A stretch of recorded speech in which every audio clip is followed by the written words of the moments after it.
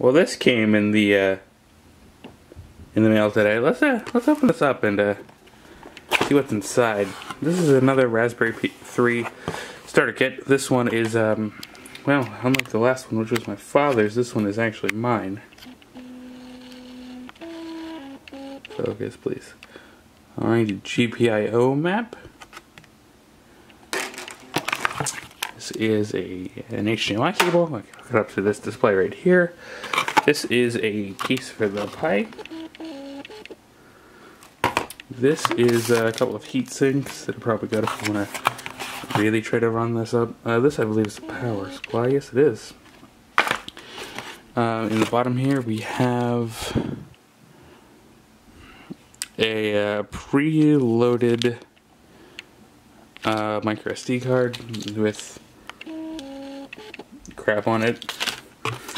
And then last but not least, the Pi 3 itself.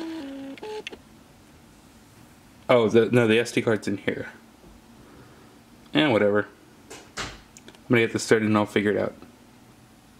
Well, I did get it built and I did get it working, so if I flip this switch right here, which it's tied to for now, it should boot up. And if this monitor cares enough to respond, yay, it should work.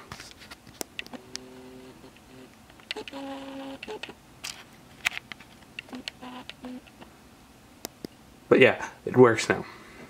I'm all pied up. And I will be working on getting things working a little bit more on it in the upcoming days, but it does indeed work for now. It works with my controller. And I'm pretty satisfied with it, to be honest. I gotta get a few more things installed before it'll actually work, like, properly, but for what it is, it actually works pretty well.